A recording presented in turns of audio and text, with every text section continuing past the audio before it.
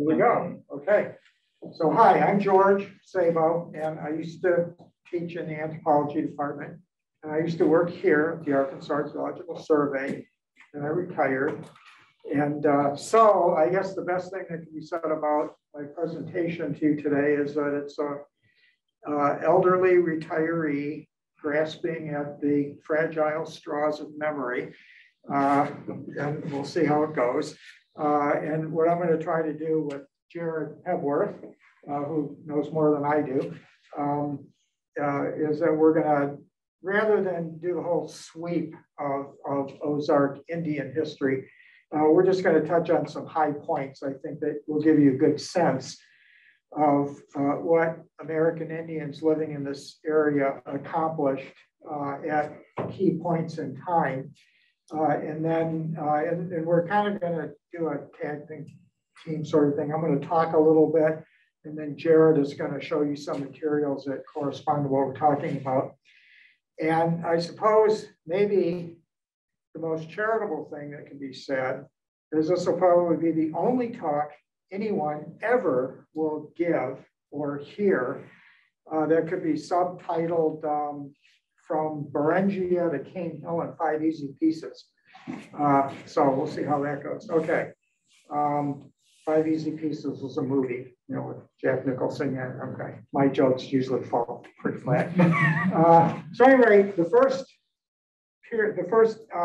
episode and accomplishment we're going to talk about took place after the Indians had already been here for a couple of thousand years. The very earliest Indians to come into North America and arrive in Northwest Arkansas are referred to generically as the Paleo Indians. And on the map on the left, you can see two routes by which we believe ancient Siberians, ancient Asiatic people, reached North America. One was through a gap between the Laurentide and the Cordilleran ice sheets, which were still in the process of melting about 13,000 years ago. And so that's the red line that you see kind of going through there. Right along the coast, you can see sort of a blue line. There's mounting evidence, and it's actually pretty good evidence, that other groups of people, even earlier, because this route was accessible earlier, made it across the North Pacific Rim and went down the west coast of Canada and the United States, got all the way down to South America. There's a couple sites in South America that are pretty close. They're 15, 16,000 years old. Pretty good, unimpeachable evidence, good context and so forth. And the only way they could have gotten that way would be go along the coast rather than through the interior. So some of those people ended up in this area, Northwest Arkansas, in the Mid-South in general. And the map on the right just kind of shows in the dark green areas where we have evidence for people arriving first. And then the brownish sort of areas is where over the next couple thousand of years, their descendants kind of spread out. But these people had to cope with very cold environments, very much unlike what we have here today. The environments that were here at that time could be pretty well compared with far northern Canada today. And so people were probably dressed up pretty much like Inuit people in the Arctic dress today, but down here. And there were large animals, mastodons that were available down here in addition to other big species, but there is good archaeological evidence. There are kill sites of these large Ice Age animals, both in Oklahoma and Missouri.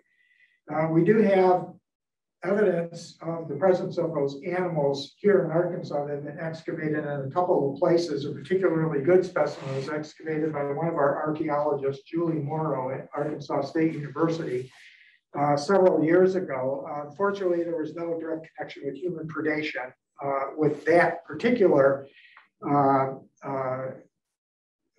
set of remains, but we do have hunting implements embedded in and in context with the mastodons in Missouri, kind of near south of St. Louis, and then over in western Oklahoma.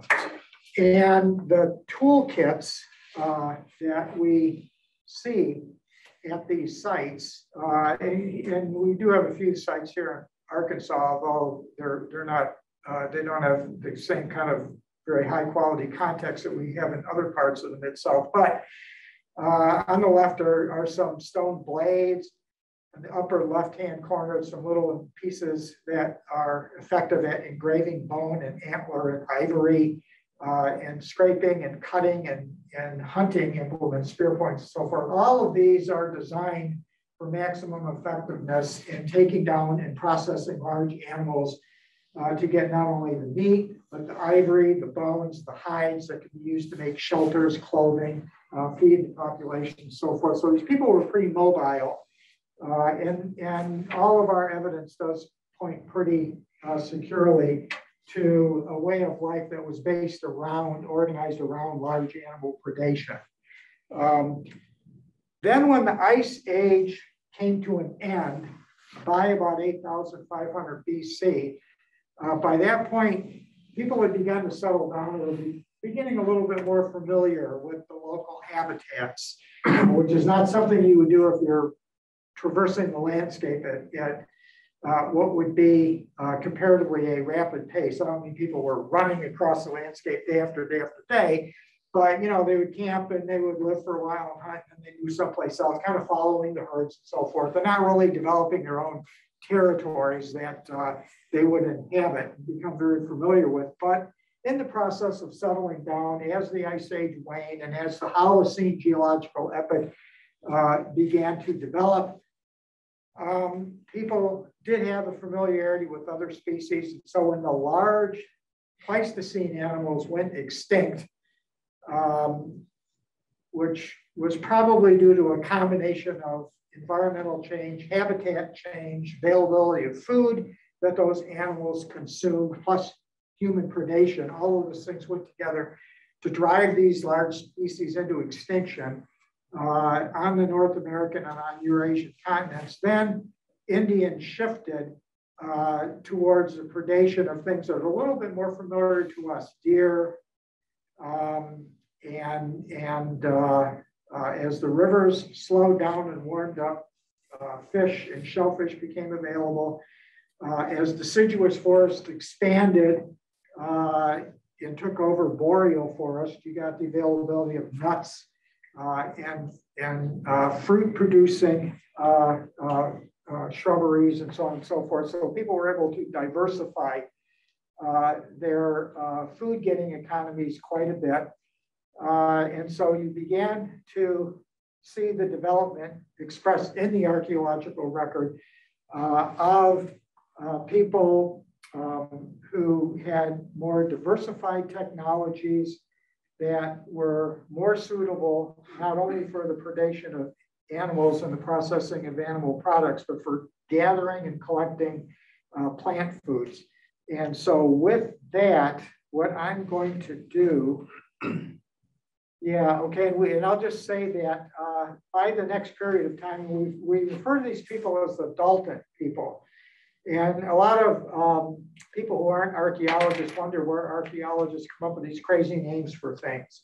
And we usually name cultures or artifacts partly after the places where they were first discovered. But in this case, there was a state judge in Missouri named S.P. Dalton, who was the first person to recognize this post-Paleo-Indian cultural manifestation as what came next.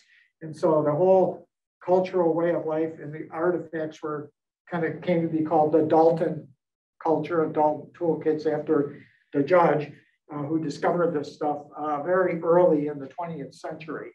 And so what we have is clear indications of the persistence of some of the kinds of tools manufactured in exactly the same ways from the earlier Paleo-Indian material, but we have the addition of new objects such as on the far right here, an adze blade, which is sort of like an axe, except the blade is perpendicular to the handle. It's used for cutting wood, processing wood.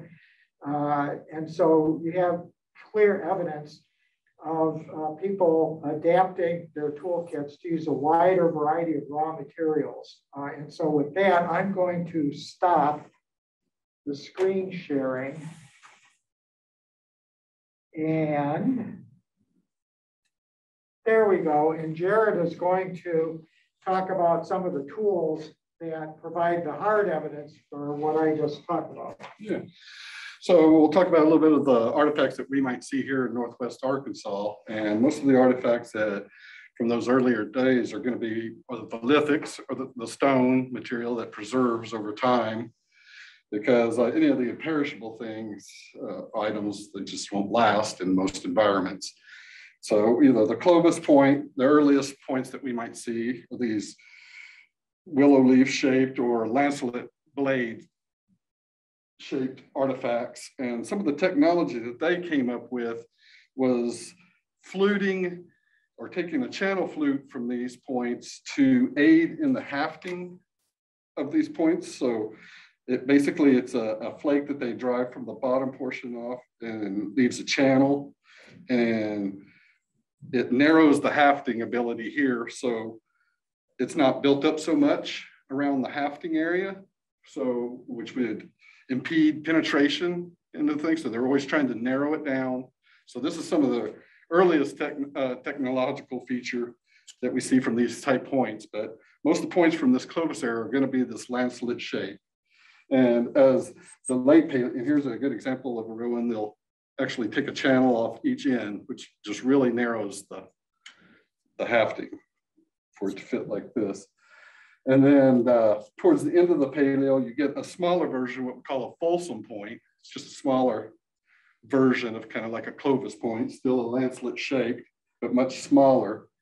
And we're thinking, a lot of these were, thrusting type implements, or the development of the atlatl that comes around. We know it shows up 17,000 years ago in Europe, which is basically a lever or a throwing stick. It's called an atlatl because the Aztec were still using them, and the early Spanish accounts recorded the use of this weapon that would enable them to throw a dart and penetrate armor. So, but it carries on. But some form of this atlatl, which is double lever, you use your elbow and you'll throw it like this with a large dart, which is like a large arrow. And it'll fit into the back here. And then they could throw this, and as it comes over, and it increased distances and much more thrust than you could do by just your throwing a spear. So, and like you said, they're using it to take mastodon and large Pleistocene animals, the bison antiquus, as we see through there. And so that remained basically the point style or the projectile style that they used all through the Clovis period. And then they'd actually mount these into foreshafts like this that could also be used as an expedient knife. You just pull it out and you can replace these. It's almost like being able to reload your dart. You would carry several of these already hafted up on a foreshaft. And then you would, the dart is made to, well, this portion would stay in the animal. The dart would eject. They could pick up the dart again and just basically reload and get it up instead of carrying a bundle of these darts. The theory of how that would work. So Clovis times, the same thing. And then as George was saying, the Dalton period, which was several thousand years later, they're still basically using the technology of the Clovis period, lancelet shaped point with flutes, or the fluting scar, the reduction of the haft area. And what we see at the Dalton period is a technological shift where they're starting to narrow the hafting of these points, narrow it in. And it's basically the precursors to notched and side notched points. And like I said, the adze, we find these adze, and like George said, the adze, it has a curved blade here as opposed to like a celt, which is just a straight blade like an axe blade. This one has concave. which you'd use for, you see it for people when you make bowls, wooden bowls. It's made for gouging and removing large material this way. So most likely they were, and we see most of these adze show up on the eastern part of the state around all the braided stream beds, and they're probably for dugout canoes. We see abundant of those. We don't see as many of the Dalton adzes up here in Northwest Arkansas. But that's some of the technology that they would use through there. And then you see where they'll take a point and through a series of resharpenings, starts out like this, big broad blade. And then as they resharpen these with pressure flaking, they get down to a narrow thing. Some people will say they're drills, but they're probably just awls for puncturing hides and bone and being able to perforate something. And then you also see a lot of scrapers, which are unifaced, smooth side, natural flake side on one side, and with a steep there ends where you can flesh a hide and things like that. And I'll go over with a toolkit right quick. This is basically the tools they used to make these points. And let me go back to these points. You know, not only are they a really nice artifact, and the changes that we see on the basal portion of these points helped us determine times or whatever, but they're also works of art. You know, it's individual expression, some of it taken to the highest levels, just beautiful, as some craftsmen were more proficient than others. And some of the finest we call it flint napping, or napping, the working of stone tools, is at its pinnacle in the earlier years. You'd think it'd start out crude, and through the years as technology, you know, the points would get better and better. But a lot of times we see that in this Clovis period, the earliest period, some of the finest workmanship on these points. And then through the years, you see a degrading of some of the quality, probably as they were moving into other, instead of just relying on the stone tools, more bone points and other things like that. But basically, they have like a hammer, which is usually made out of a elk antler or something like that. But they can also use stone, and they would reduce. Basically, they would look for a core or a nice cobble of some sort that's chert. The chert is the material that we have around here. It's solidified, cryptocrystalline material, almost like glass. The glassier it is, the better it works, the better you can control flake removal to get what you want. But they would search out these cobbles, they would split them in half, and then you'd have pieces like this, what we call a core, just like the interior material of this. They would drive off through percussion here. They would hit on the edge and drive these flakes off here, which are expedient knife blades. Some of these are sharp as razor blades when they come off. And so just endless supply, very chert-rich area. They can reduce these down, and then they actually use some of them for cutting. And then when they exhaust this core, it becomes like here where they can no longer drive off any kind of meaningful flakes of it, like here. And then they'll take this blank of a core, used core, and then they'll start hammering, and you turn this into a hammer, and they become very round with a lot of impact fractures all over them. And then this is the hammer they use to start over for driving off flakes. So a whole cycle of these. And they would also drive off larger flakes here, and then they would work these into preforms or blanks. They'd start out roughing it out through percussion, driving off controlled flakes by setting up platforms. They knew exactly how to set up the edge platform on here to drive off flakes, so they knew how to reduce to try to make it thinner. And then when they'd get down to this stage, then they could go ahead and nap it into a projectile point, which you know as a point here, by doing more refined techniques with antler tips. Pressure flaking, they could go and do the same thing with pressure and drive off small flakes and then create these notchings, and just different toolkits for that. And so that pretty much stays the same. That's what we see, the lancelet points with a little bit of the Clovis technology, narrowing of the bases. So we see that things are changing a little bit through that period. And that pretty much covers the quick Dalton period. Did you want to go into Breckenridge, or we want to go in that? You can talk about Breckenridge. And Breckenridge is a site that here in Northwest Arkansas that we worked on. It was excavated in the 60s, 61 and 62 by a couple of two different archaeologists. And they discovered when they excavated this area that there was this Dalton component at some of the lower levels, which was very important because you don't always get these and they don't always last the test of time from being destroyed. So in 2012, we had the opportunity to go back in and open up these units that were dug in the 60s to take a better look at what was going on. We had a professor, Dr. Margaret Kay. He wanted to look at soils and stratigraphic levels and kind of how a shelter or a bluff shelter is formed.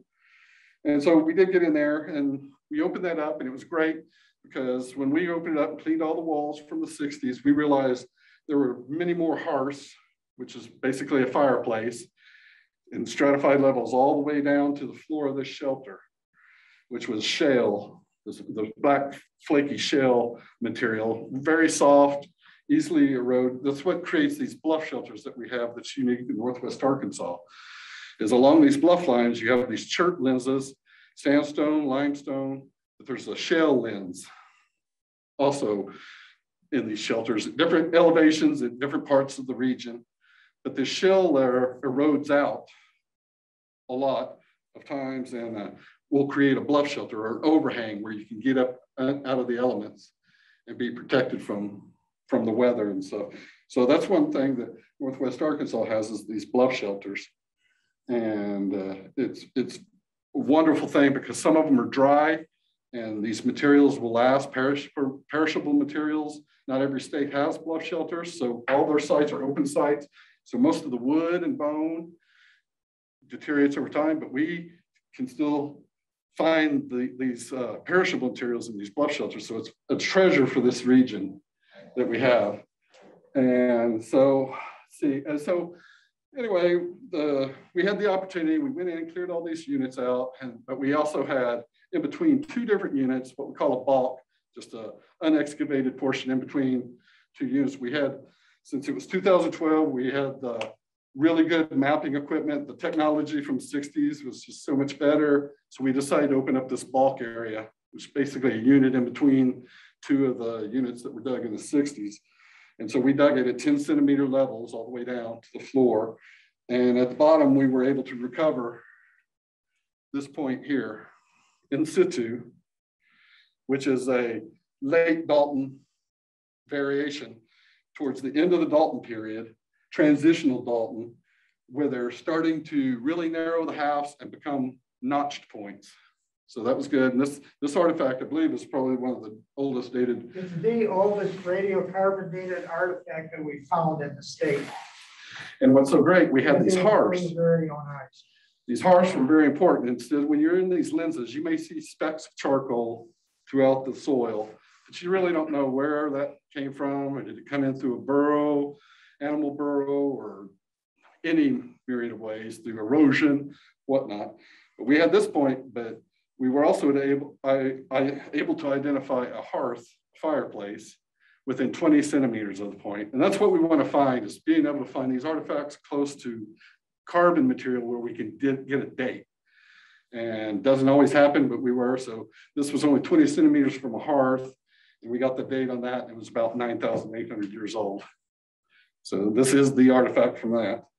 And some of these older artifacts that are in these shelters will have a calcium carbonate built up on them from the limestone and the water percolating through, creates a deposit.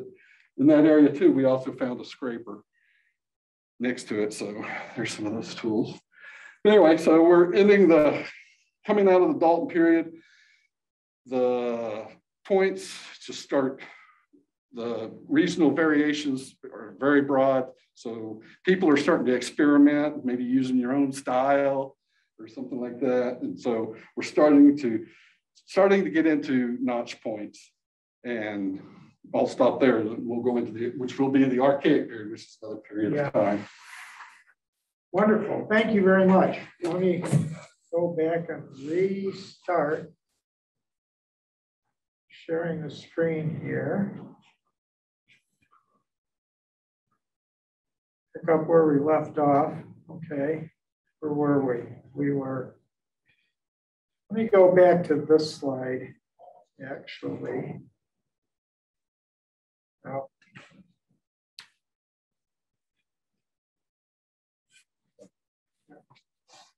Let me go back to this way. Okay, so I want to pick up on two things that Jared mentioned. Number one, the bluff shelter sites.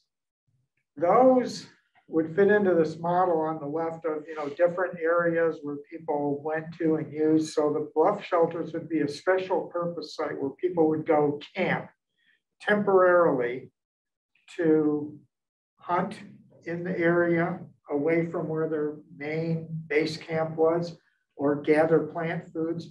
Or another thing, Jared mentioned that the sediments are very, very dry. So and very stable. So they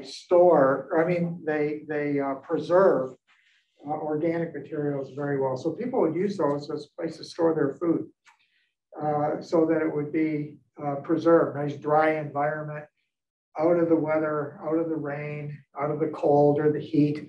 And so the bluff shelters were used for a variety of purposes. So as long ago as nearly 10,000 years ago, the Indians figured this out, and this became an important element of their landscape. Yes, ma'am. When you say people, does this collection of people have a name? For the people? Yeah. We don't know what they were called, what they called themselves. Okay. A lot of aspects of their social life and their religious perspectives, their language, things like that, don't preserve directly in the archaeological record, but there are indirect indicators of some of those things. So for example, way over in eastern Arkansas, northeastern Arkansas, near Jonesboro, there's a Dalton Age site, which is a cemetery where the Dalton people buried their dead in a systematically laid out cemetery. Now, we didn't find skeletons at this site. We found, because it's 10,000 years old, skeletons generally don't preserve that long in the kind of soils in the Mississippi River Valley. Of course, there are humanoid hominid skeletons in Africa that are 3 million years old or more, but those bones are mineralized and under extraordinary circumstances. So here and there, we will find mineralized skeletons that are very, very old. In this particular case, through a geological process, although the human remains had deteriorated, little bits and fragments of them had been what are called calcined. Calcium materials had replaced bone material in little bits and fragments that were preserved. But the bone structure could be identified, and it was distinctively human. And so, but there were clusters of Dalton, are the kind of stuff you see right here.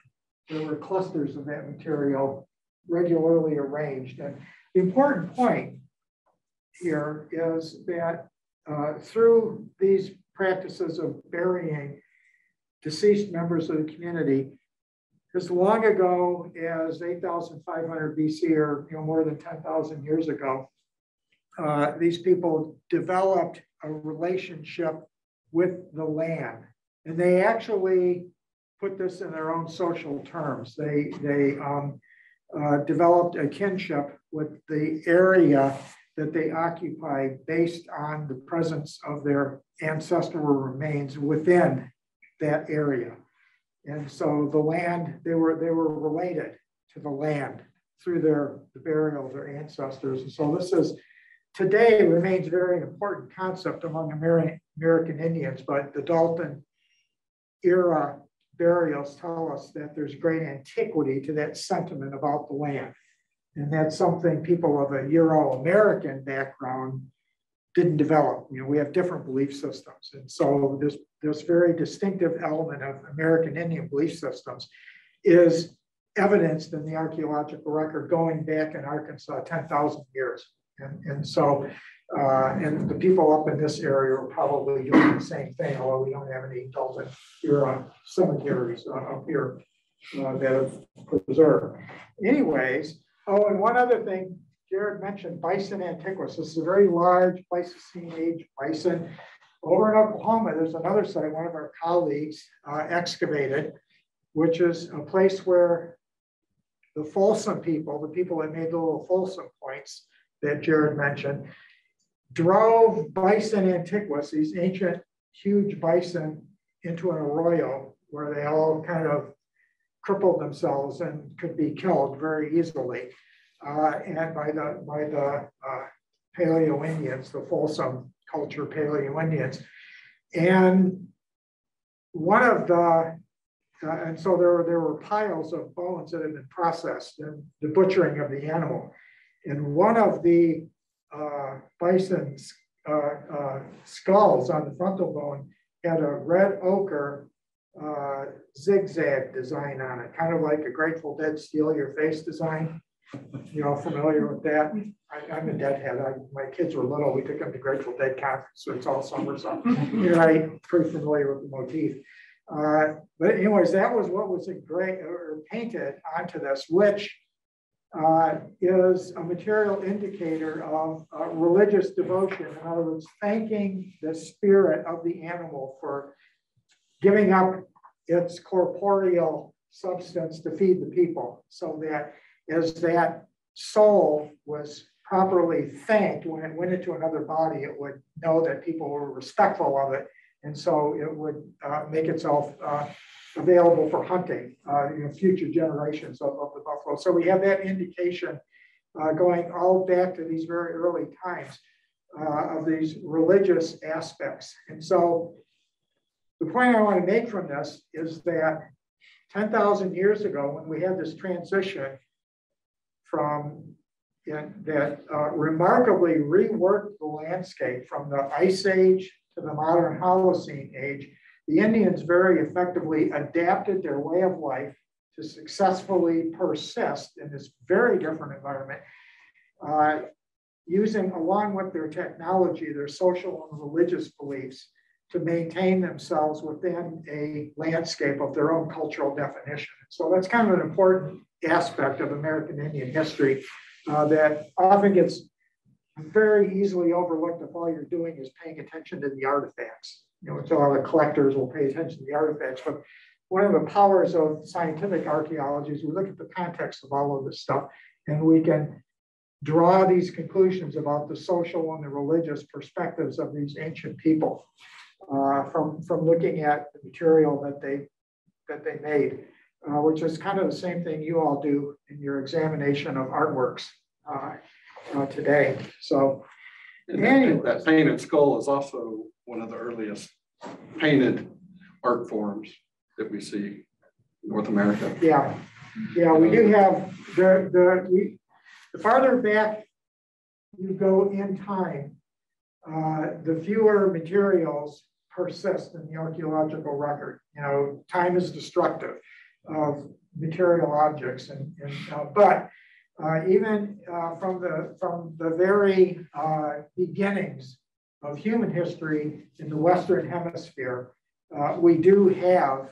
a corpus of artworks that suggests that the people that initially inhabited the Western Hemisphere sometime between 15 and 20,000 years ago, whenever it first began, did bring with them a very rich artistic tradition. And so that's something that a lot of people are particularly interested in. And we do have people that are specialists in Pleistocene age art and so forth. And it's a very rich, interesting field of study. So on to the second point then, the archaic. Now this is the archaic era, as you see, is a catch-all term that earlier generations of archaeologists used to characterize this long period from 8,000 BC to 5,000 BC. So, 7,500 year period of time in which earlier generations of archaeologists thought nothing really happened. Just this small scale hunting and gathering way of life persisted. What we now understand, particularly with discoveries that have been made over the past 50 years or so, is that this was a very dynamic period in which a lot of very significant developments were made. As people settled down, as they diversified their economies and began not only hunting in the woods for deer and collecting plant materials, nuts, and so forth from the woods, but they also began to use riverine and lacustrine river and lake environments to get fish and shellfish and waterfowl and so on and so forth. So they're diversified economies that were very successful. One anthropologist back in the 1970s referred to these hunting and gathering people as representing the original affluent society.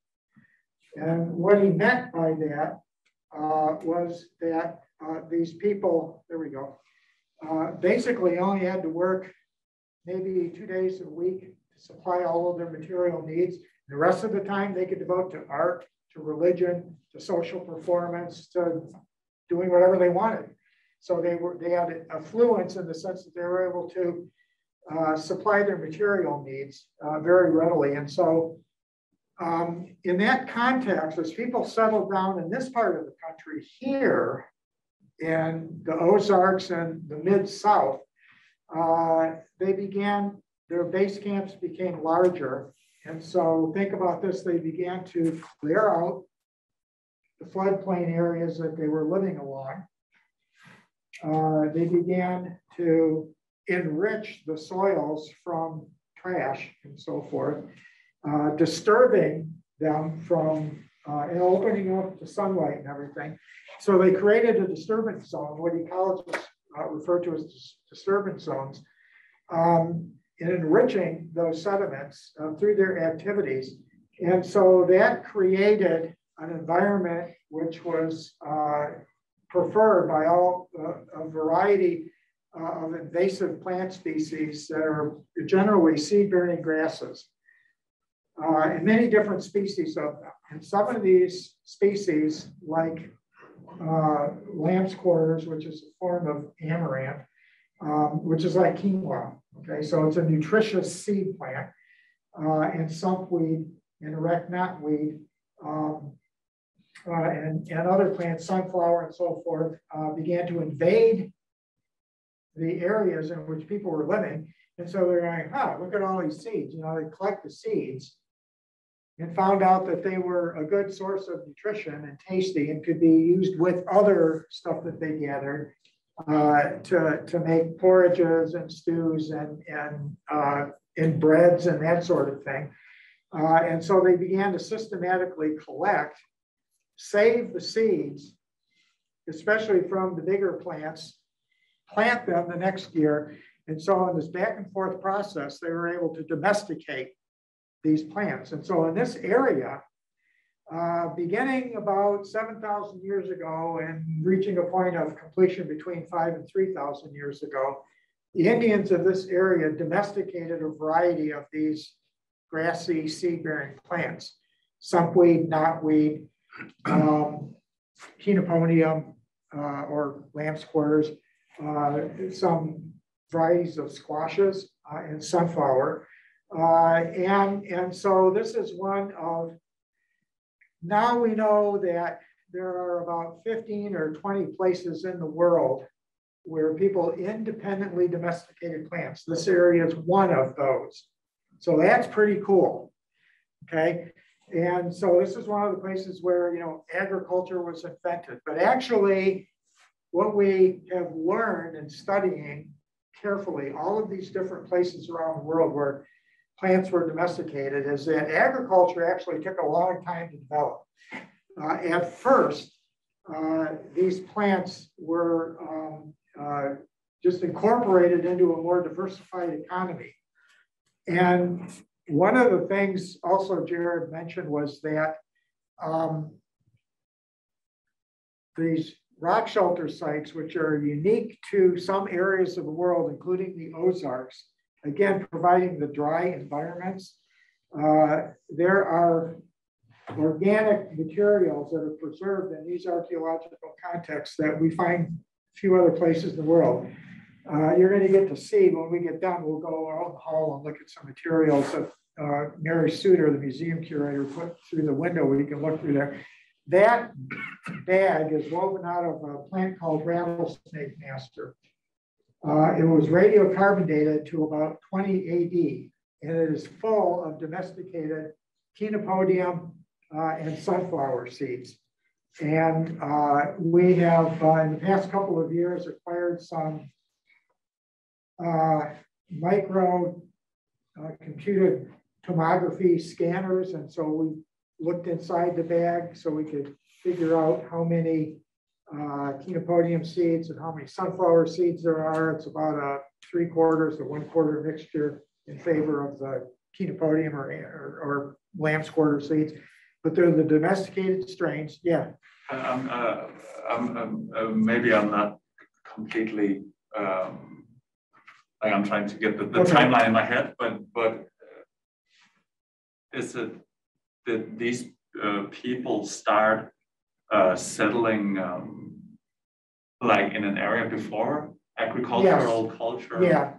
Okay. And the domestication of plants was a product of people settling in one place, living there year after year after year, generation, another generation, disturbing the environment to attract these plants, which they then began to make use of.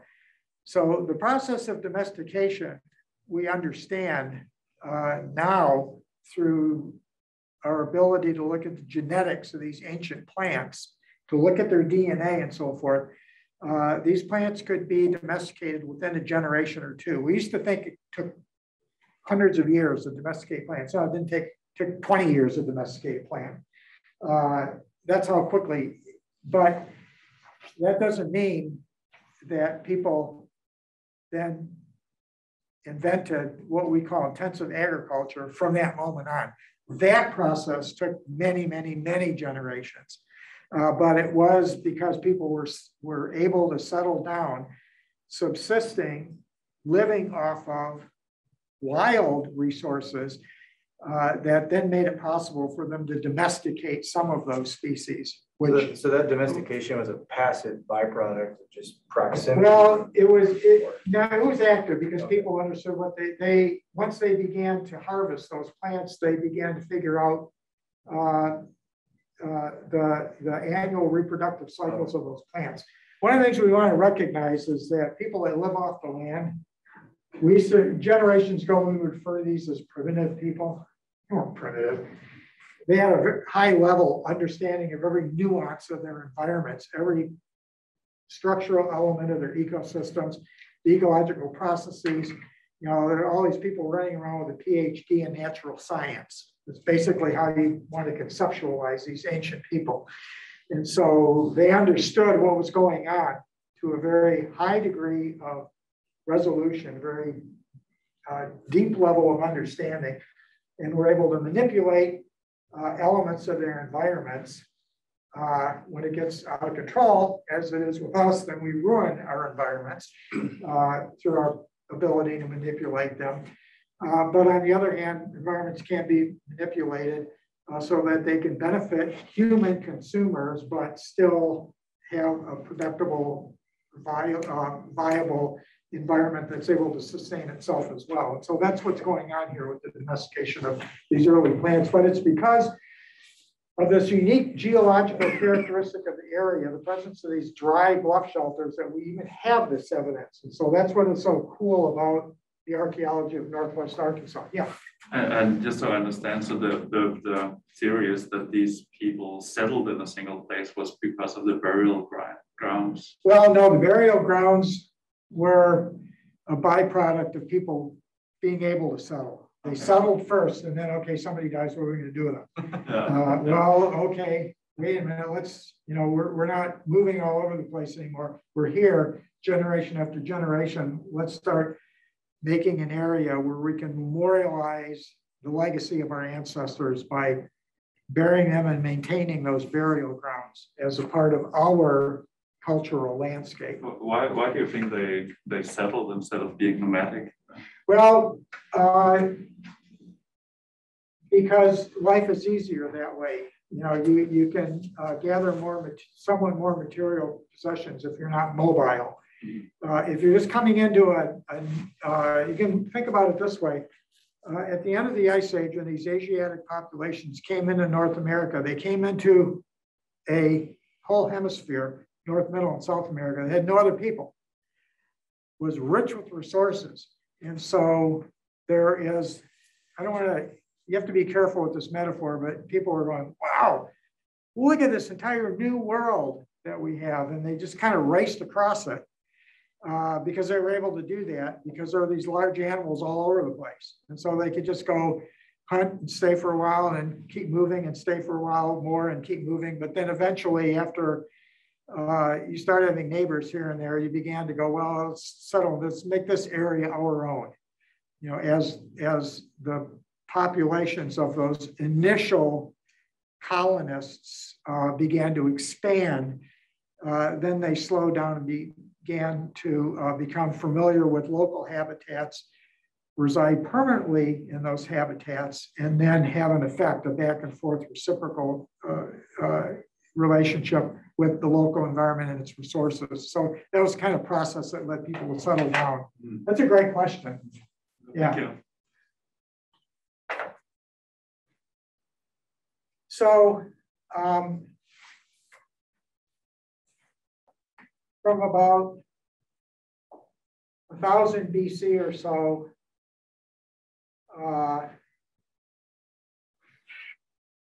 until about 1000 AD is this period of time that we refer to as the woodland period. And this is the period in which we see, I don't want to say too much about it, other than with respect to domesticated plant production, we see people beginning to intensify it. It becomes a larger and larger component of their diet until after about between 1000 to 1500 AD, agricultural produce becomes the primary source of food, not the secondary source of food. And so the woodland period was the transition where it goes from being a secondary incidental food source that provides some extra security. If you go out to hunt, well, I couldn't hunt a deer.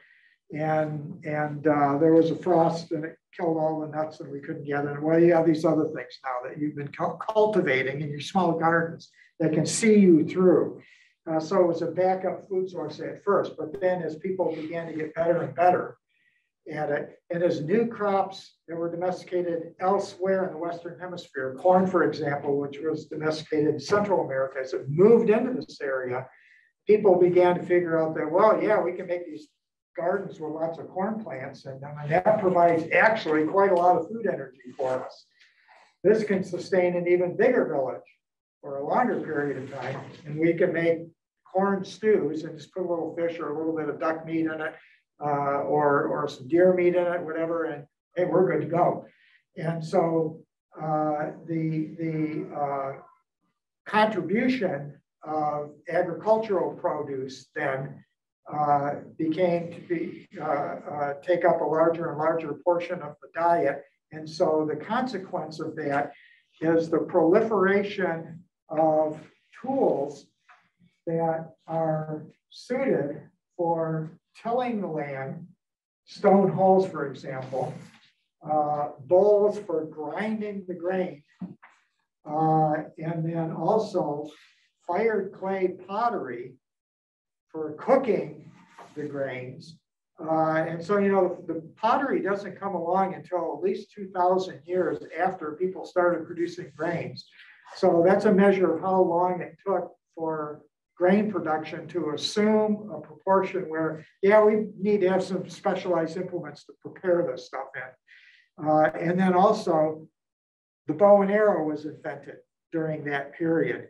So what we see from the archaic to the woodland period continuum is the domestication of plants, the increasing reliance on those plants as a primary source of food, and the adjustment of technology, of the material culture, the things people made and used in their villages that provided the implements that go along with agricultural production and reliance on that food. And with that,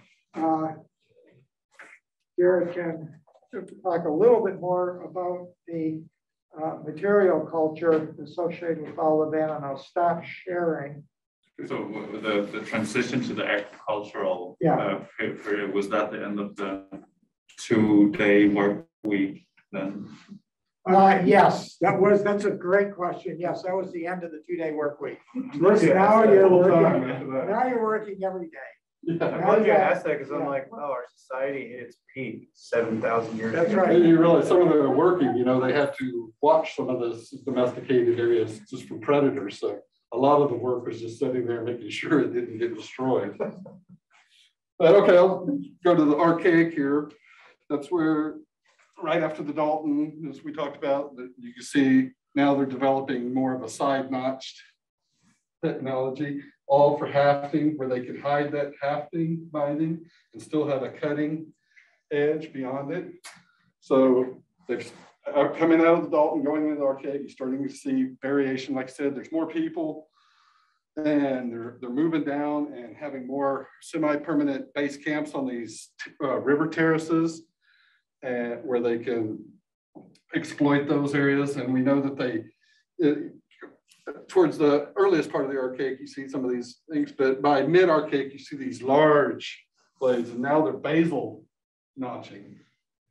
So another technology going from side notching to basal notching, where they come straight up from the base. And these large percussion flake knives, we call Smith points, middle archaic, about 5,000 or 6,000 years ago. We see those. And we also, at that point, we start seeing grooved axes, where they actually have these grooved, where they peck this in with another rock. They'll peck that groove in and polish out, and then they'll haft it to something. So these are the archaic, some of the first archaic axes we see will be these grooved types. And like I said, they had more time. They're starting to do more things, have time to utilize more things. So you see more decoration, these gorges or decoration or pendants that they could wear of some sort. So you start seeing more artistry in goods, not just survival weapons. And we also see these, what we call net seekers. They're just basically a notched pebble, and they probably hung along the bottom of a net for fishing. And at this time, they were even able to weave nets. Jared, is it okay if we come up closer to be able to is. see? Yeah, come on up. Respect social distancing. See, I know it's hard to see on this plan. We couldn't figure out how to get it tilted up in the camera and all that as well. But yeah, ask any questions. So this is kind of like the earliest archaic points that we see in this area: Graham Cave, Rice Lobed, and then we go into a Smith, and then towards the end of it, we see these other basal styles. So it becomes broad variation on point styles at this point. There's lots of time for experimentation.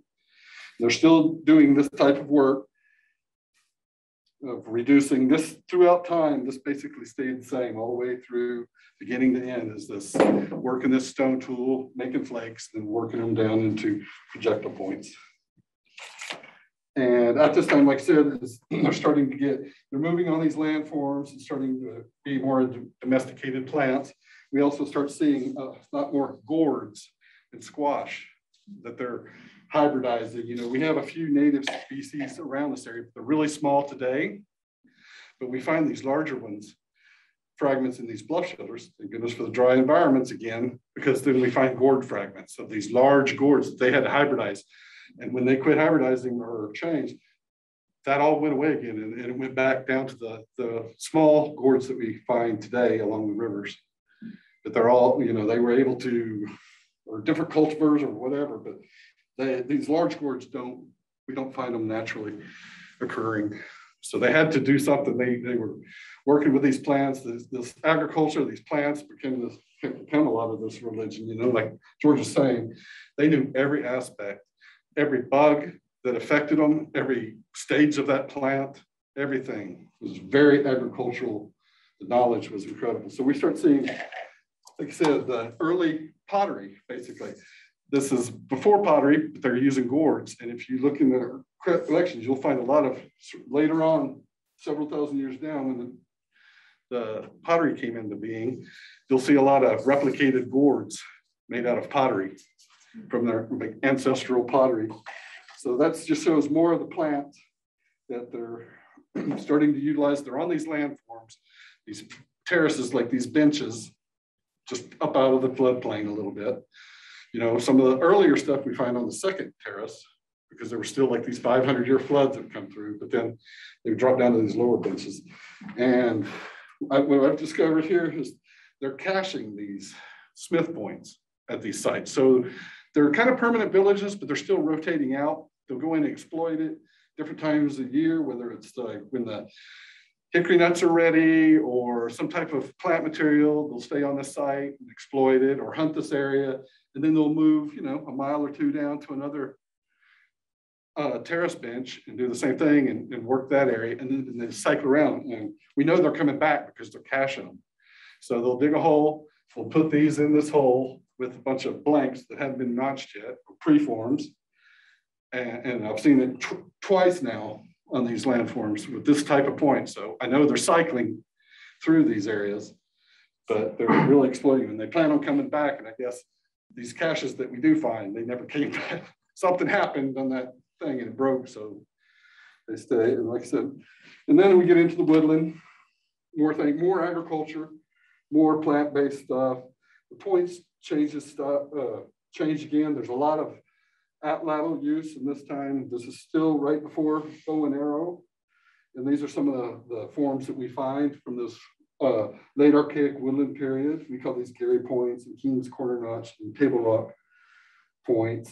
But like again, then we don't see as many of these ground axes, but we see this type of chipped thing. And they were also used as hoes, depending on how you have it in.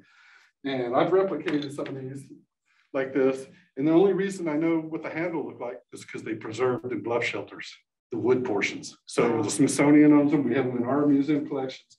There's a few examples of these that I've replicated from real examples that the bluff shelters preserve the wood portion of it. So that's another how important these bluff shelters are, because this is what we usually find on the open sites. Have you used them? Yeah, so experiment. They work great. I mean, better than you would think. You know, it's like, it's dull. They work amazingly well. I've chopped several trees down with them. And what's good, you know, you start getting a dull edge, you remove a few flakes and you have a sharp edge again until they're used up. So we find them at different stages, large, and then work down to where you can't use them anymore. So they'll have this technology in the woodland, and some of the archaic. But they can also half this blade in this direction. And we see that on these terraces.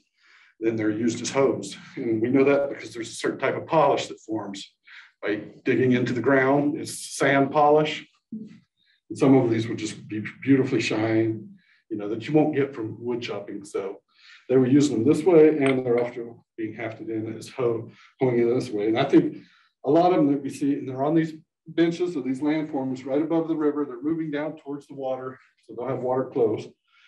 But you know, they could also be used for clearing these vast cane fields, the river cane, our version of bamboo, that are growing on all these sandy benches where they're going down. They're going in and clearing them so they could use these chopped roots out like that. And when they clear these areas, then they have agricultural fields. The agricultural fields are also the same places where they move down onto these sandy, enriched soils to where they can actually grow stuff. And that's where they start domesticating.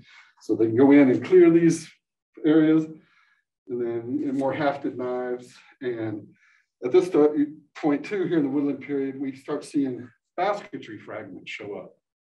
And these are some that have come out of the bluff shelters around here. These are the little splints from the cane. They'll basically take the cane tube like this and split it in, and then they'll peel the shiny cortex edge off into these little splints. This is a common object that we find in these dry shelters. These are preserved thousands of years old, and they're still, these are real examples here. These splints, and this is what they're making. These split cane baskets and other materials. They use root runners, several types of material. They're making baskets. This is a historic Choctaw basket, but the historic Choctaw are still making the same way that we find these in these bluff shelters for thousands of years early. In some cases, the design elements are the same all the way up into historic times that the native people have carried on these traditions. And they can change designs. You can see on the inside, they actually had an artistic, and you can do it just by reversing the splint from shiny side to the interior side. And you see interior splints side out, and then the shiny outside cortex. But they could dye these, and the dye would stick to the interior portion. So these were all decorative elements they incorporated. The people that wove the baskets were mathematicians. I don't know how you better to make this come out in their mind. They had this figured out, how to know exactly how many and how to create these design elements, which, you know, it boggles my mind a lot. But so they were geniuses, so to speak. They were mathematician, artists. It was amazing. So that's more of the plant. We start to see more plant. They're able to work and sit down and make other things. We start seeing bone implements like these bone pins that are hair pins, decorative pins, basically split out of a deer femur or any kind of large animal, elk, bison, and they work them down into more decorative uses. And then we start seeing this material show up. And like you said, now, towards the end of this, they're still using that level, but they're going into the development of the bow and arrow. And then the points change considerably. They go from these large projectiles to these small points. And these are true arrowheads. You know, we call these generically arrowheads, but they're not arrowheads. Only these really small ones are the true arrowheads. This is the only type that would fly on a shaft without being too heavy on the front end. So that's what we see. And that will take us more into the Mississippian, more of the agricultural stuff. And George wants to go back and talk a little bit more when we come back and then finish up on the Mississippian technology. I'm curious about, you talked earlier about the craft kind of going down or getting more, I don't know, sloppy. Yeah. Why do you think that is?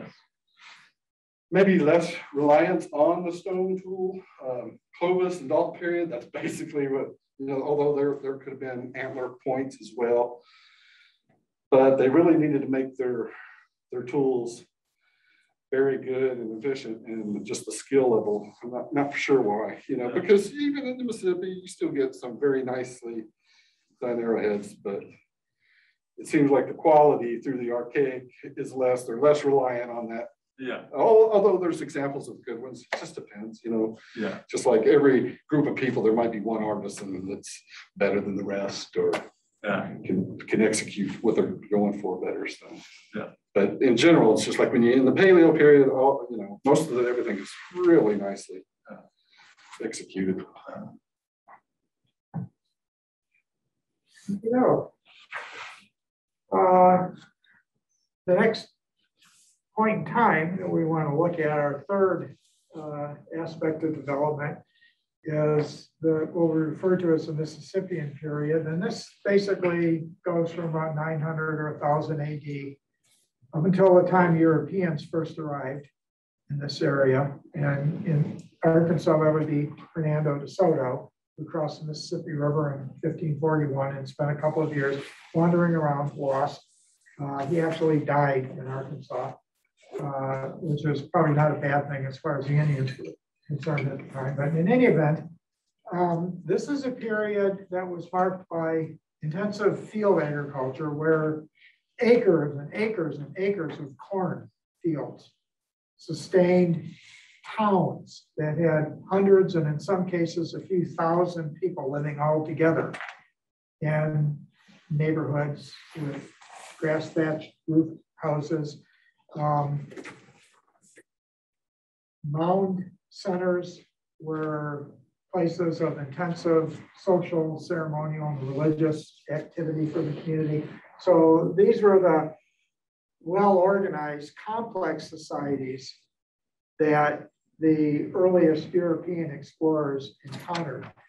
And what I want to point out for Northwest Arkansas is that we have a series of mound sites, and I began studying these 40 years ago, and my colleague, Jessica Kowalski, who works at the survey here and continues to look at this particular aspect. We have these sites that were the religious centers for the dispersed local population. So you might want to think about these as medieval, compare them to medieval European cathedral towns, where the big cathedrals were the places where people from the surrounding series of towns and farms and so forth in medieval Europe would periodically go to the big cathedral towns. So these mound centers are the big cathedral towns for the local population living up and down the different river valleys.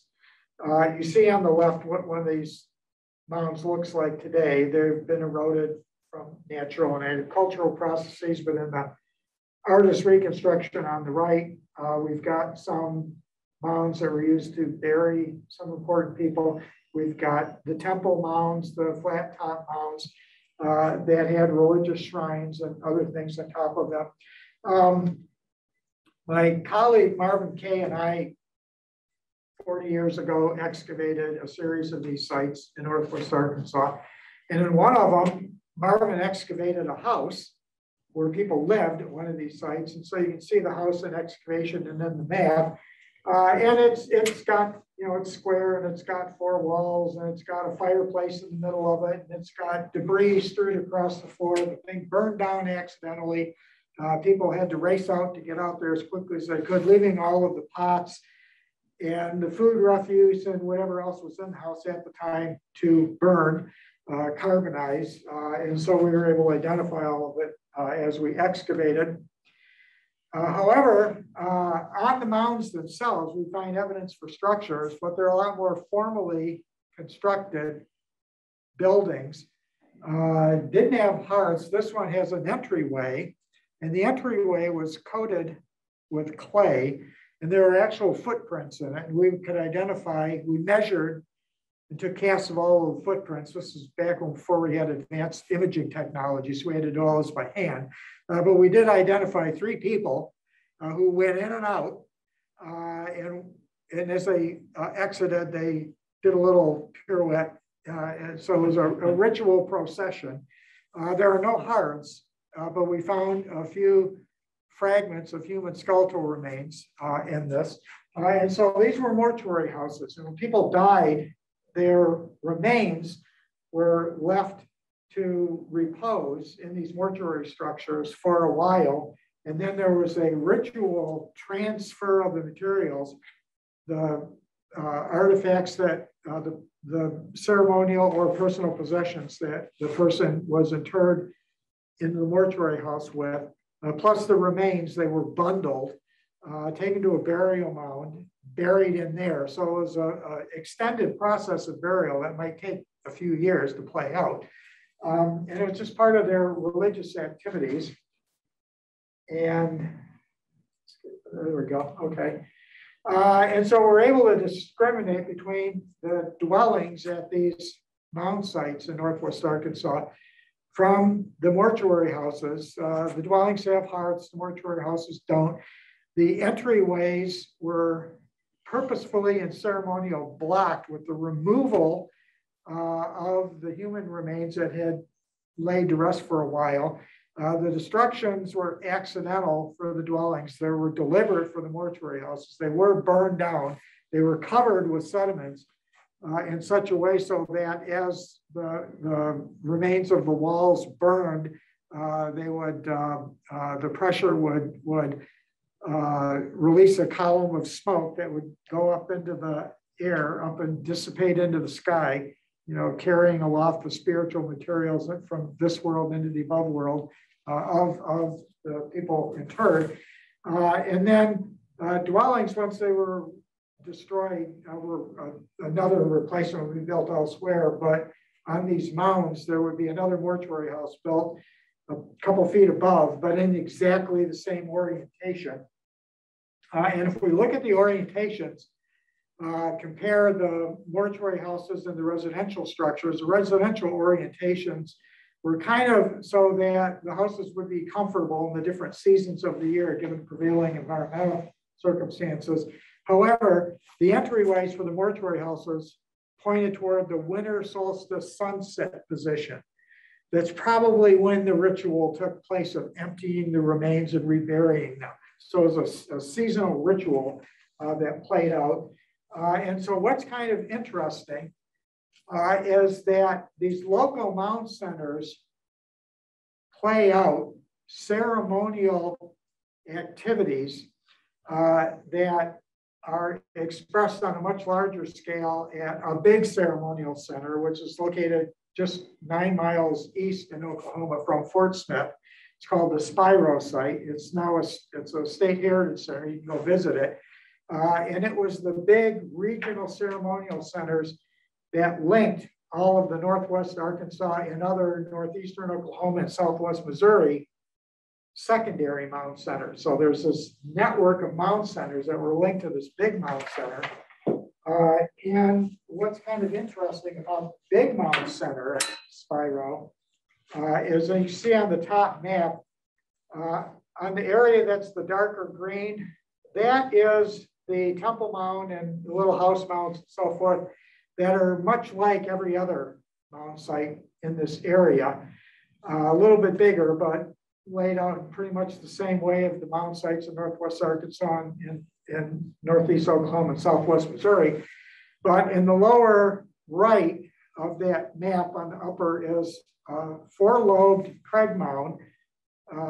And these other 2 mounds are labeled award mounds. And those are specialized burial mounds where we find the most extraordinary expression of this burial ceremonialism. And this is the lower part is a cross section of the 4 interlinked mounds. And over on the left side, you can see that there's a little hollow chamber. Can you see that rendered on the artistic reconstruction? Okay, here's what was inside of that hollow chamber. There was in the center an Earth Mother statue. In other words, the goddess that was in charge of agricultural reproduction and so on, and social reproduction. There is a wooden figurine on the right side of that diagram that is an artistic representation of a human leader of the community. And I'm not going to go into all the nuances of why we know all of this stuff. You'll just have to trust me that there's a lot of contextual evidence behind these interpretations. Otherwise, we'd be here till the middle of the night going through all of the specific evidence, but which you don't want to do. But at any rate, then there's a guardian figurine whose back is towards the center and way off on the top of it. And there are woven baskets containing ceremonial paraphernalia. There are gift objects from the community to the spirit world, just in between those 2 figurines, the earth goddess. There is a bundle that contains the remains of an individual who has been, the remains, and those remains are in our museum. They've been handled quite a lot. So they represent the remains of another religious specialist whose memory was carried down through the ages and whose power resides in that sacred bundle. But the other thing, the pile on the left is a bunch of conch shells that come from the Gulf Coast of Florida and Louisiana that were brought up here that were specially cleaned. And then decorations were carved on the external surface. So these are artworks. but they're storytelling artworks. And all of that, there was 104 whole shells, and all of the decorations cohere around a theme that we've been able to reconstruct.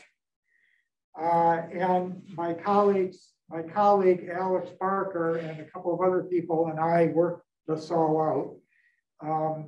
Mainly this is Alex's work though. And these are, and we'll take a look afterwards at some examples in the window. But these are just the designs that were carved onto the exterior surface of these conch shells. And on the left, we have an individual that's got a wedge-shaped design. We call him wedge mouth. And you can see there's a forked pole in between. And he's opposed on the other side of the pole to a couple of heads. And this is an artistic rendering, an iconographic rendering of the concept of multiple generations. The detached head is not a headhunting victim.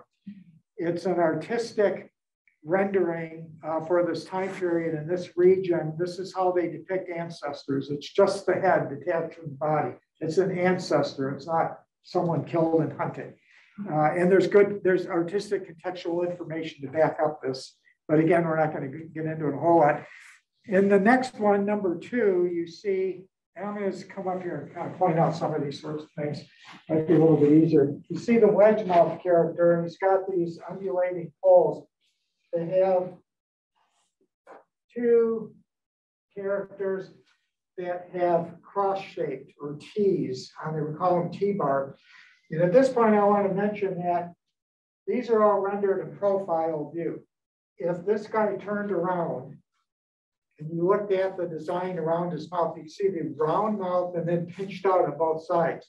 So it's like you're taking a circle and you're pinching it off. That's an artistic motif. It's called an OG.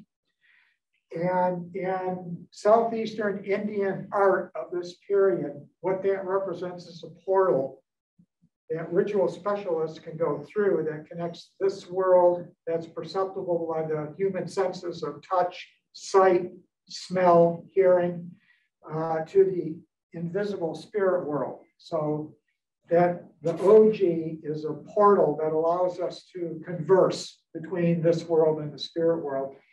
This T person, if he turns the face shape, he's got double lines and then coming out.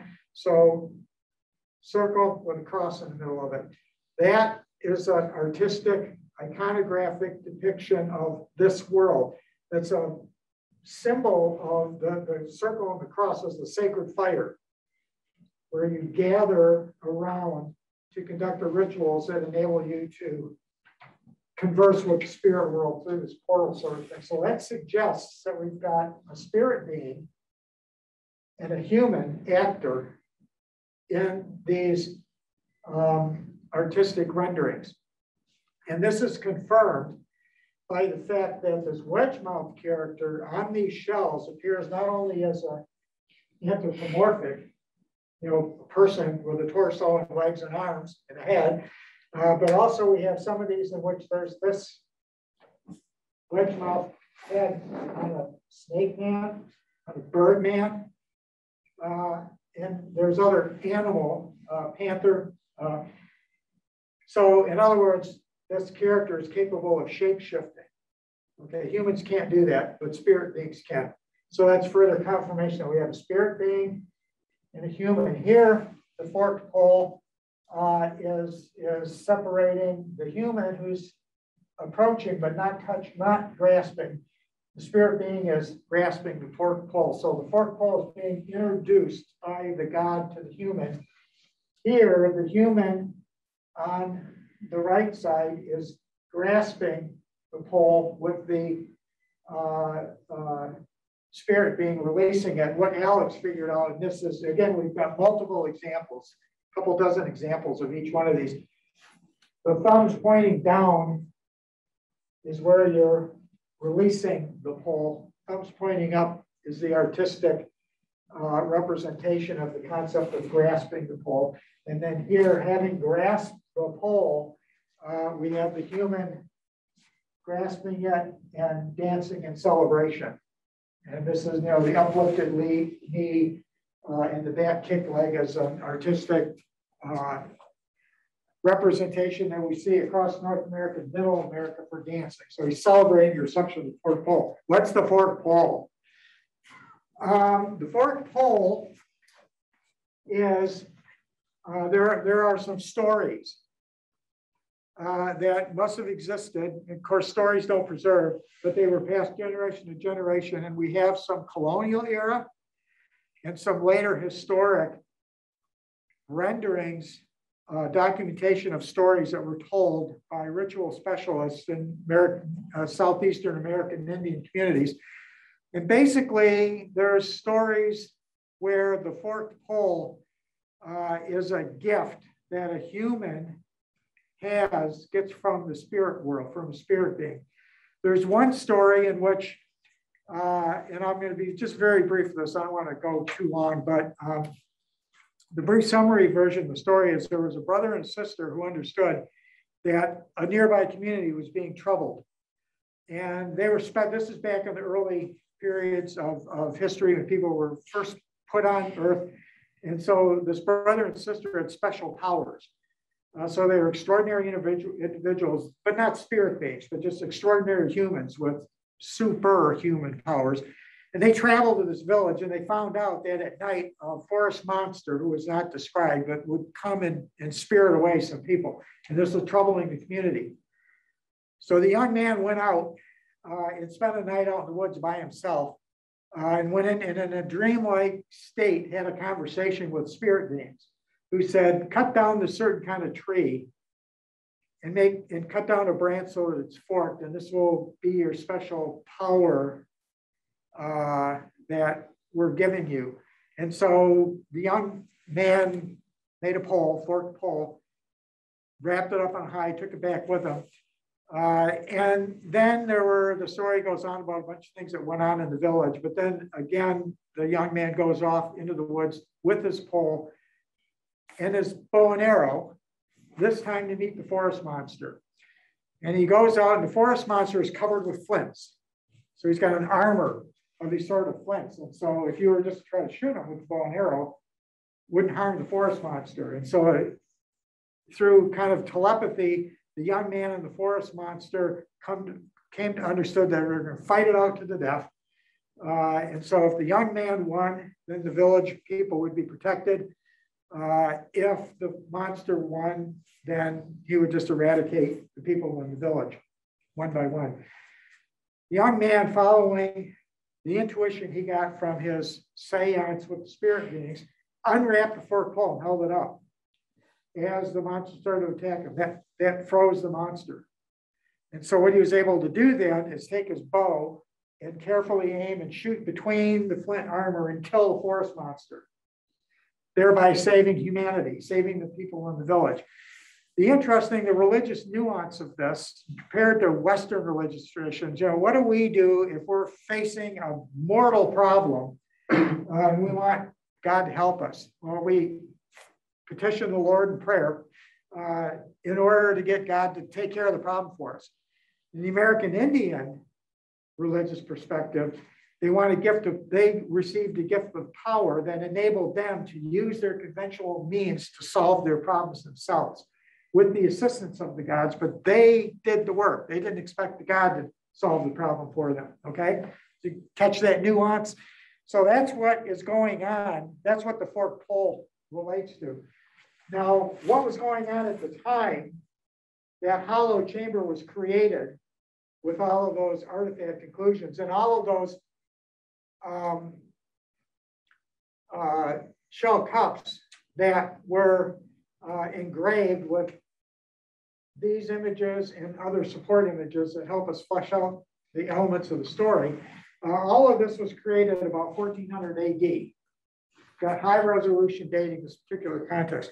That was a period of time right at the end of the Little Ice Age climatic episode when people in this part of the world were suffering droughts that would persist for 30, 40, 50 years without break. We know this from tree ring studies that are very sensitive recorders of the amount of soil moisture Dr. Staley, David Staley over in Malcolm Cleveland over in the geosciences department are a couple of the world's foremost experts in dendrochronology and studying tree ring. And what they tell us about the environment. They've reconstructed these protracted periods of drought that not only affected the agricultural productivity of these people, but the rest of the natural world. So these people were really suffering. What happened to us a few years ago when Texas experienced a 5-year drought? It just hammered the economy, right? Farmers were getting rid of their cattle, shipping them all over the place just to get rid of them because they couldn't sustain. Modern industrial society, we're brought to our knees with a 5-year drought. Think about what these people were experiencing when they had a drought that lasted 1 or 2 generations. So what they were doing with this ritual at Spiro, in which we have evidence that people from Northwest Arkansas, other parts of Northeast Oklahoma, Southwest Missouri, all gathered around 1400 to participate in the ceremony, is they're trying to renew the world.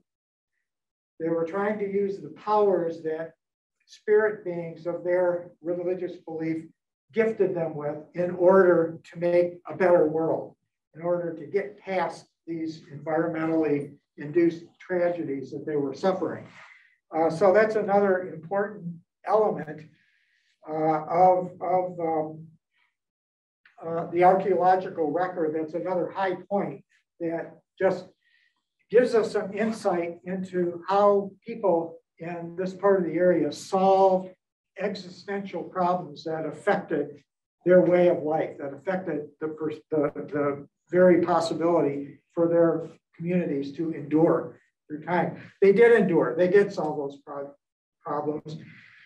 So I'm going to, before we go back to Jared's material here, I want to real quickly just touch on the fact that during historic times, when the first Europeans came into this area, this region was inhabited, including northwest, the Cane Hill area and elsewhere, by Osage people. The Osage people had their own beliefs about their creation during primordial times when the spirits of their ancestors descended from the sky through the different layers of the sky world to alight on a primordial oak tree that they then descended as people, they transformed from birds to people after they alighted on this primordial oak tree. And then as they explored the terrain, they organized themselves into the earth people and the sky people. So if you were an earth person, you would marry someone from the sky people, and then your offspring would belong to the division of the father. They were patrilineal.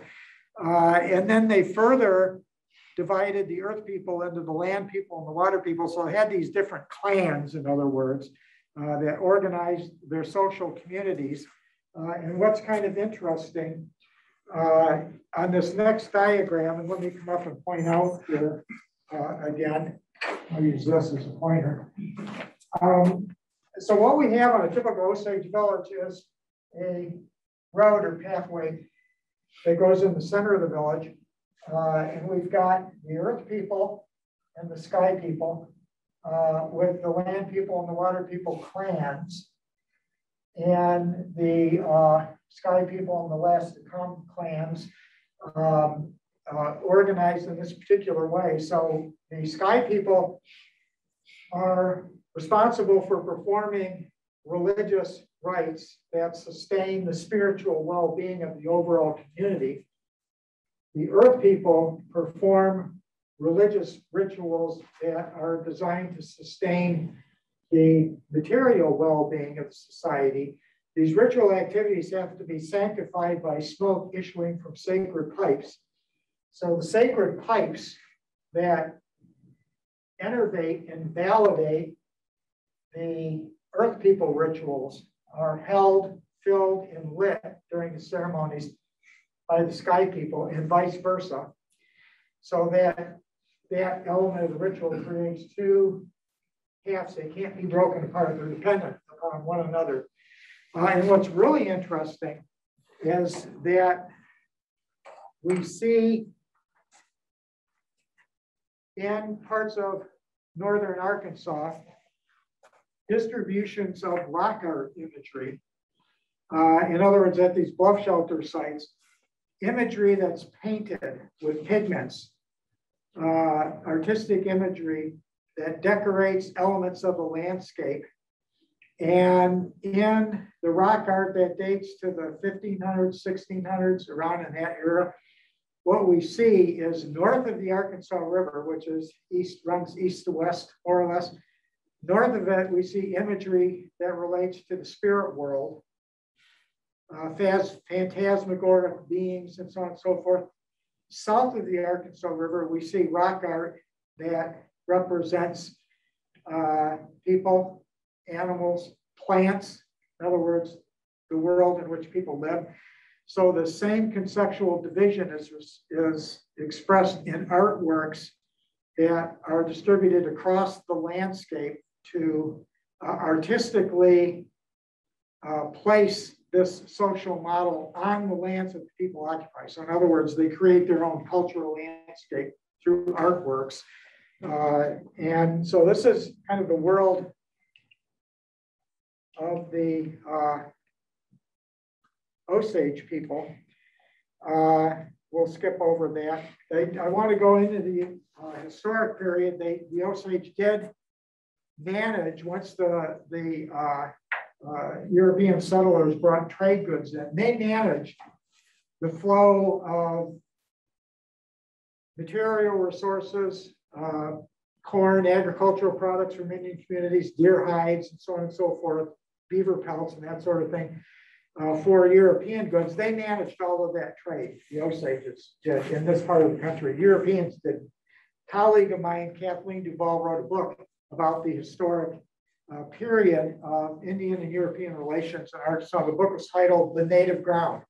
The title reflecting the fact that until the 1830s and until the United States ascendancy of power in this area, it wasn't the Europeans that managed the land and the resources. It was still the Indians that managed it and subsumed European economies within their own. That's a historical point that a lot of people don't recognize, but it was, the Indians were still masters of their domain until well into the 19th century. At which point the lands were ceded to Europeans, and the Cherokees came into this area beginning in the very late 1700s, and they had large communities along the Arkansas River, particularly north of the Arkansas River, up from there into the White River Valley. Because the Europeans had been in contact with British colonists as part of the British colonial empire along the eastern seaboard, they had pretty much adopted European agriculture, European dress, many aspects of European lifeways, European style agriculture, and so forth. So the Cherokees are hard to distinguish in the archaeological record, partly because of that, partly also they lived in areas that were now inundated by all of the dams along the Arkansas River that create Lake Dardanelle and so forth. That was actually the center of Cherokee population. Most of the Cherokees in Arkansas left by the late 1820s before the Trail of Tears Indian removals that took place in the 1830s up to about 1842. But here's where we get our connection with Cane Hill then. The Cherokees, oh, and I forgot to label, on the left, the fellow is John Ross, and on the right is an individual named Stan Waddy. And let me really quickly summarize Cherokees during the Civil War, which brings us right into Cane Hill. And that is that, okay, I lost my feed there, but that's okay. You saw the pictures of the two guys.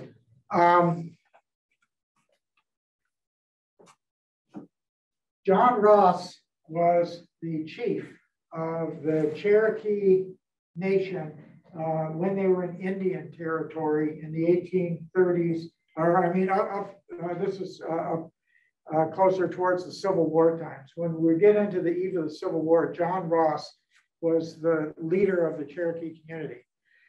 And in 1861, he was approached by then Governor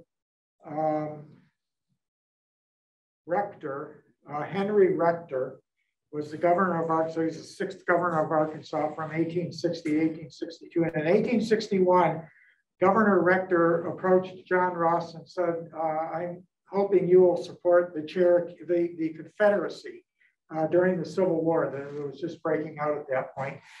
And Ross said, well, no, I think it'd be better if we remain neutral. And the reason why Rector reached out to John Ross is that he was the most estimable leader of the various removed Indian tribes.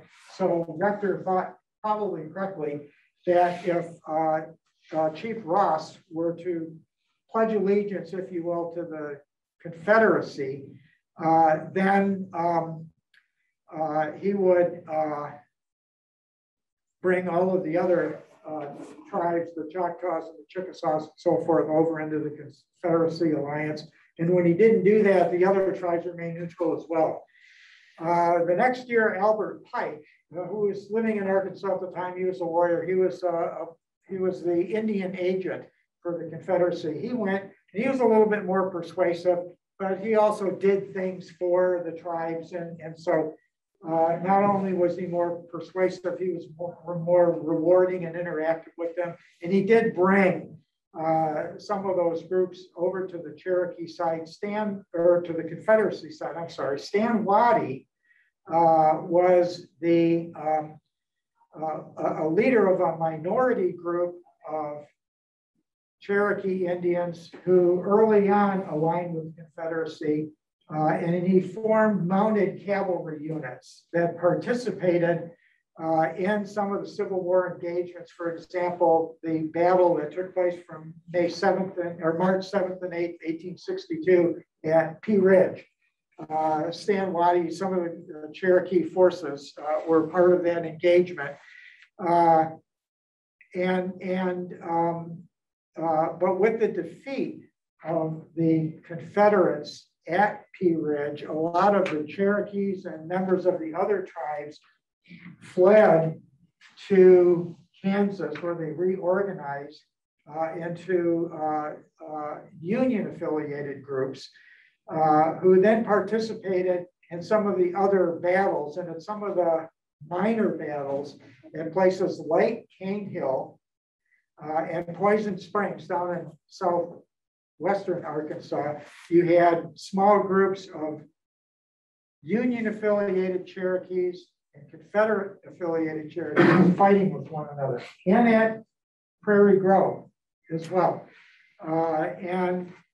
So in this context, you had groups aligning ultimately both with the losers and the victors, but they did play an important and significant role in activities of the Civil War, particularly the small battle that played out in 1863, I think it was, at Cane Hill.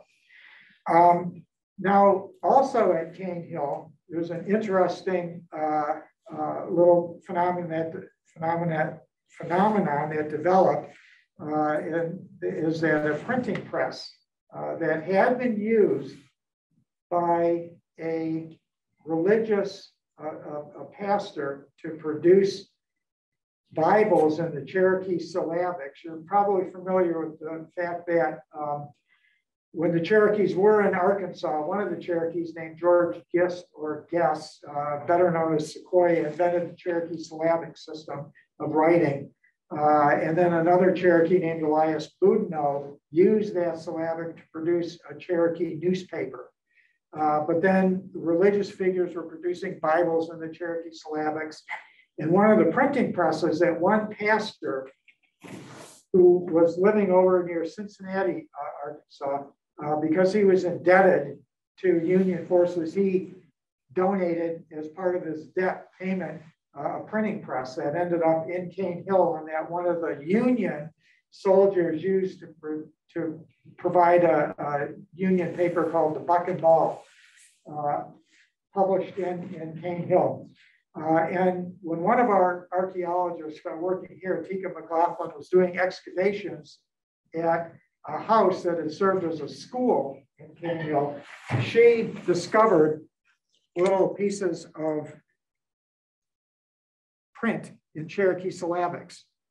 That is our final bit of archaeological evidence of Cherokee presence in Cane Hill as part of what was the history of what was going on in the area. And Jared, you can kind of pick up if you can. On the type. So yeah, we started out as we had permission to work on this land at Cane Hill to survey, and we came across this. One of the locations was the foundations of a building, and as we started excavating at that location, we discovered Civil War artifacts, buttons, and such. And there was a little outbuilding there, and like George was saying, the 9th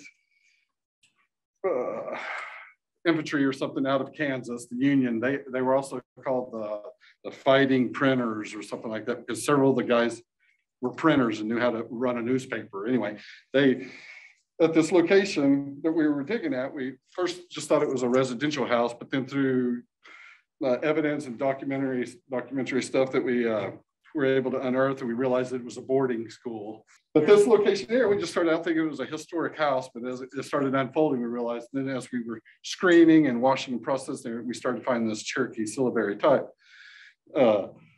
set, just like the printing set. But anyway, in the official Civil War records, they talk about the Union troops there in Cane Hill. They stumbled across this printing press, and all the type was dumped out, and half of it was in Cherokee syllabary type, and they collected up the English type, and like I said, did the Union propaganda newspaper while they were at Cane Hill called the Buck and Ball, which the Buck and Ball is a Civil War ammunition round. It's a 69 caliber lead ball with 3 buckshot attached to it, and that's what it fired.